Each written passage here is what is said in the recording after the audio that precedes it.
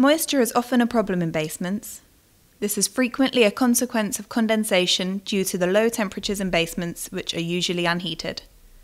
It frequently leads to unpleasant odours from fungal growth and damage to stored items from corrosion and wood rot, all of which are undesirable.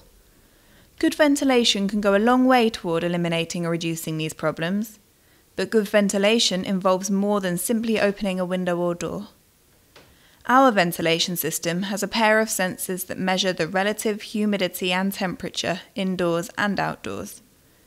Based on the measured values, a basement window is opened or closed automatically, and a fan is switched on and off.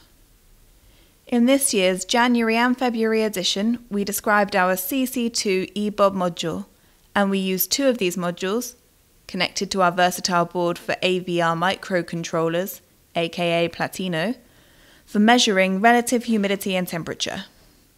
From these readings, the inside and outside absolute humidity levels are calculated, the window position and the fan state are adjusted every 10 minutes based on the difference between the two levels.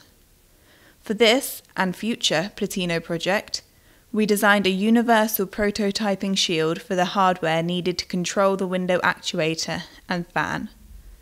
This board can also be useful for developing and prototyping your own Platino-based microcontroller systems.